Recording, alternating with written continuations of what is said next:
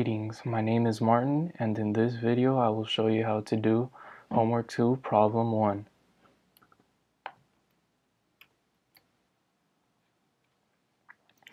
The problem asked us to design the simplest sum of products circuit that implements the function f x1, x2, x3 equaling the sum of midterms 2, 3, 4, 5, 7. Write the truth table, canonical sum of product form, minimal form, and cost.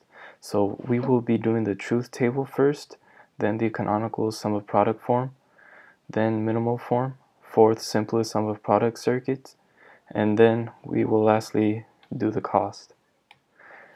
For the truth table, we have here numbered 0 to 7 in decimal and binary. Here we have x1, x2, x3, our three variables, and the problem gives us this list 2, 3, 4, 5, 7, which is where every row is true, as I have here. So with that, we could write our midterms, which is in this row, not x1, x2, not x3, not x1, x2, x3, x1, not x2, not x3, x1, not x2, not x3, x1, x2, x3. And we combine all these terms using an OR operator, and we have our canonical sum of product form. Now for the minimal form, we will use the canonical sum of product form and these properties to simplify.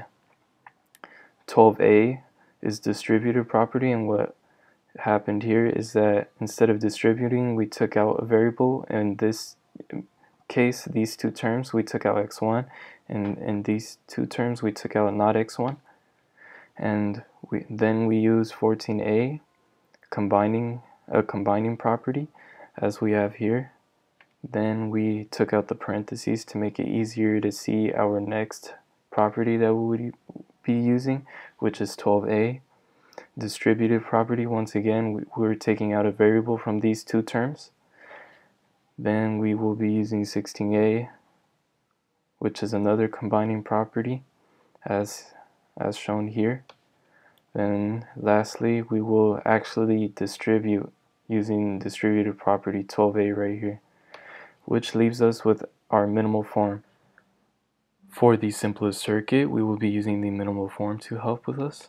We know that we have three variables, x1, x2, x3. Within those three variables, two of them use the NOT gate, being x1, x2. And we know we have three AND gates because we have three terms in the minimal form.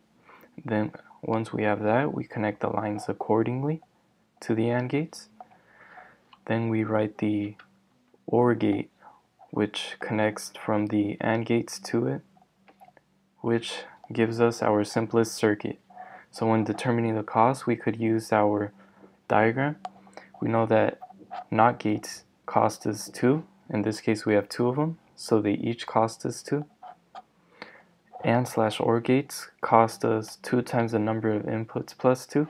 In this case, we have 3 identical AND gates, each having 2 inputs, so 2 times the number of inputs being 2 plus 2 equaling us 6 for each AND gate.